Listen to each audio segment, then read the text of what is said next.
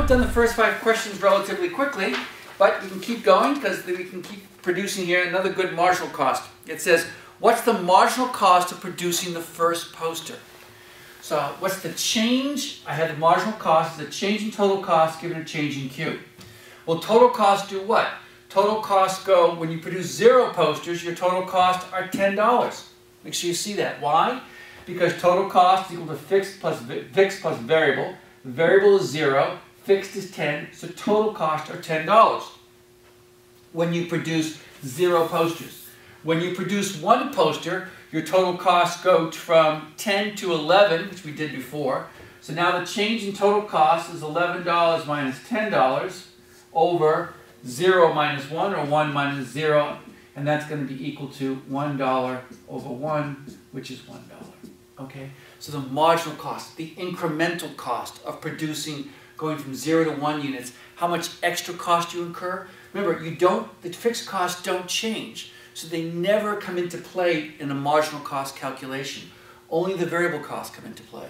And so the marginal cost of producing an extra unit here, when you go from 0 to 1, is simply $1.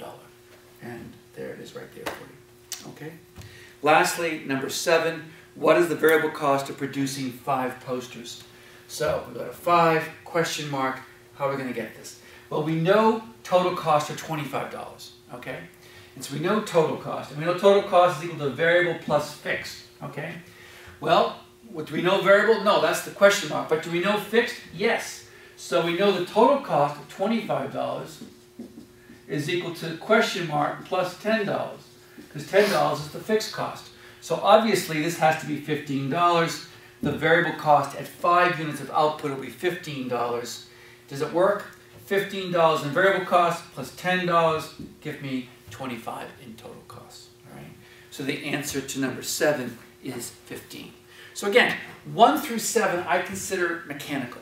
I think you should just get these definitions down pretty quickly because we need to manipulate them. They are conceptually important in the sense that fixed costs don't vary with output, variable costs do. Marginal cost are the incremental costs per extra unit of output.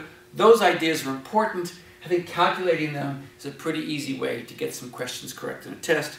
As you can see from this quiz, once you get the basic idea, it's not very hard. All right, so that's the first 7.